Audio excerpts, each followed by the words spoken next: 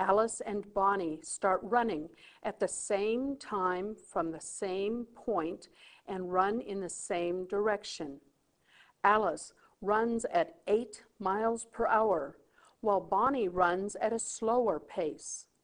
After 2 hours, they are 4 miles apart. Determine the speed at which Bonnie is running. Here is the picture of Alice's journey. She's traveling at 8. Bonnie doesn't get as far. She's going slower, and I let N stand for Bonnie's speed. After a while, they are 4 miles apart. At that point, the distance of Alice is equal to the distance of Bonnie plus those 4 miles. Distance is rate and time, so the rate of Alice is 8, and the time is 2 hours.